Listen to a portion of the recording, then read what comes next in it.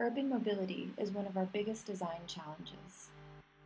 Urban transportation infrastructure should be designed in a way that encourages people to choose modes that are low emission and use space efficiently and equitably.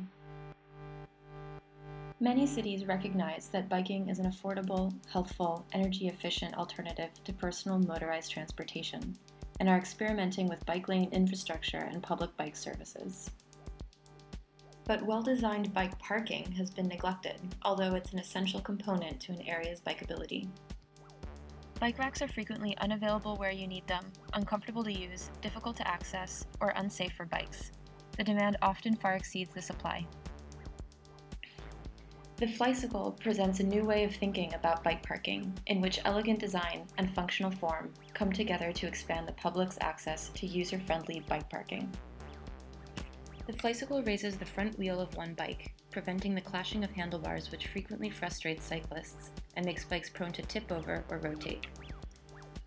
This added stability reduces the amount of space needed between the racks, allowing for 6 Flycycle racks in the space of 5 conventional racks. This means a 20% boost in capacity or space savings. Office buildings, schools, commercial and transportation centers frequently install dozens of bike racks in a single location. Space savings of this magnitude open up new possibilities for design and help to add additional capacity in locations that are already space constrained. The Flycycle makes bike parking accessible and easy to use for more people and is a beautiful, space-efficient solution for property owners.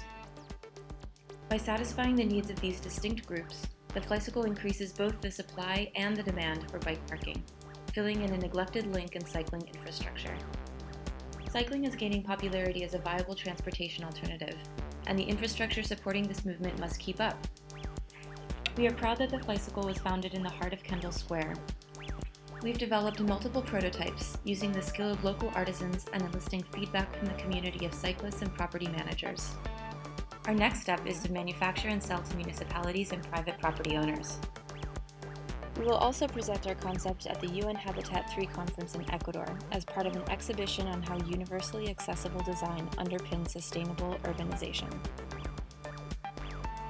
We have been helped along the way by extraordinary members of the academic, commercial real estate, manufacturing, and public service sectors. Our story is truly one of Yankee innovation and partnership.